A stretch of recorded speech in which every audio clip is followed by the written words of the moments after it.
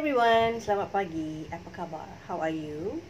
My name is Abby Zain. I'm a visual artist, an educator, illustrator, and also a writer. So today, I've got something special for you because today I'm going to show you how to make a tapir. Do you know what a tapir is? So we're going to make a tapir plush. This is your tapir. Okay, a tapir is actually an animal which lives in the rainforest in Malaysia and Southeast Asia. It is black and white. So what I did here was actually to cut the felt material with the shape of the tapir. Okay, why I did this is actually to help to create awareness among Malaysians and all over the world to love our nature. Okay, as we all know, the tapir species is endangered. It's an endangered species, and it is protected by the wildlife. Okay, if you have any questions about tapir, you can always call Malaysian Nature Society. Okay, let's get back to our tapir. So what we will need would be some. So you actually have in this pack, which I actually sell. Back. If you want to know further, you can always PM me. Okay, let's check out the first thing that you need to do. Okay, first of all, we need to look for this tapir shape felt material. So I actually drop the button. So we have one button, one tapir shaped felt material which I've cut into. There's double. Okay. Two pieces of it. We also need a needle. This needle is very pretty bigger than the one that you saw, but it's actually can fit in this yarn. Okay, what I'm going to do first is actually to put in the yarn. So when you put in the yarn into the hole of the needle, what I normally do, I would fold the yarn and I would press so that when I put it nearer to the hole, it gets into. So there you go. So you have the yarn. Okay, the yarn. And I'm going to start. See that the yarn is actually too long, so I'm going to actually cut it using scissors. I'm cutting it. So at the end of this yarn, we're going to make a knot. Okay, it's easy to make a knot. Children, if you're not sure how to make a knot, you always remember the letter Q. Q. So I'm going to make a letter Q and Q, capital letter Q, and there you go. It's a knot. So I'm going to start sewing on this tapir felt.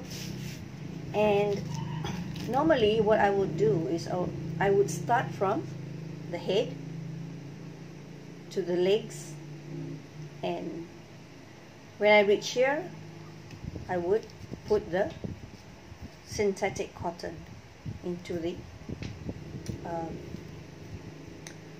case. You can call it casing already because it's already sewn like halfway, so that it'll look like that. Okay, so I'm going to start sewing. So this type of sewing, there's a name for it. It looks like teeth, right? So you can actually look up for the name. What is the name of the type of sewing for this? So what I would recommend kids to do is actually to take a pencil. Mom and daddy, you can guide your kids to do this.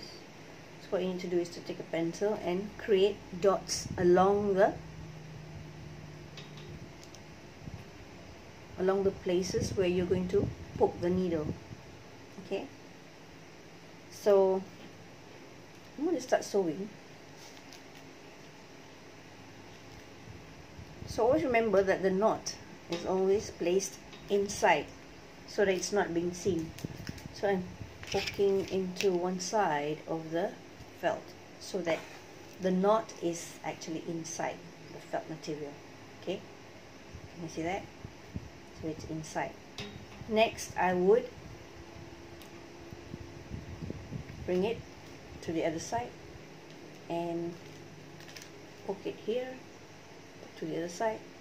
And what I'm going to do next is to bring this part of the yarn and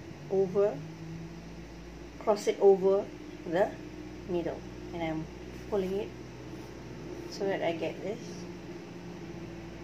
and I'm going to poke another hole just like that, and again I'm going to turn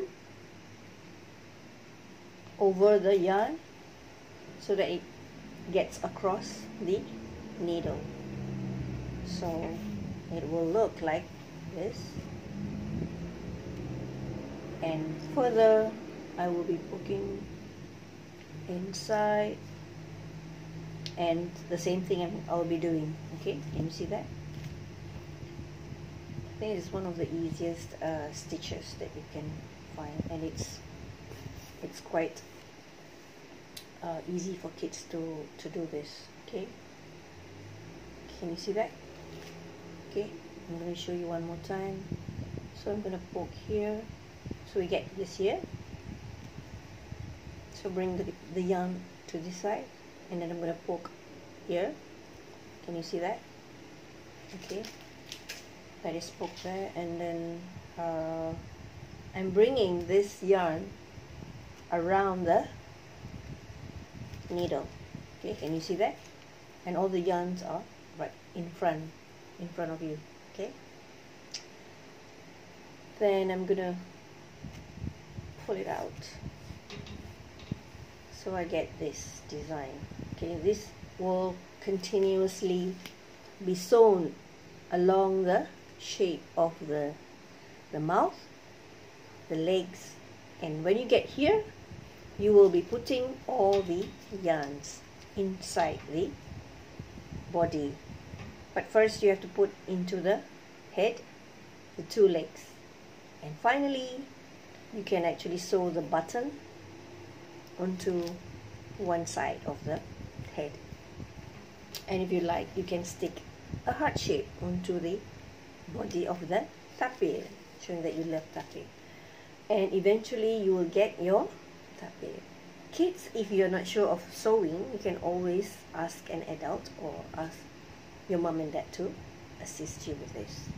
So if you want to get this pack, you can order from me.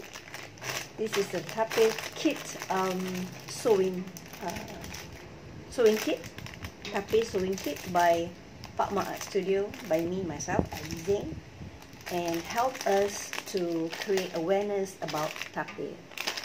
So tapir is saying goodbye now. Bye bye.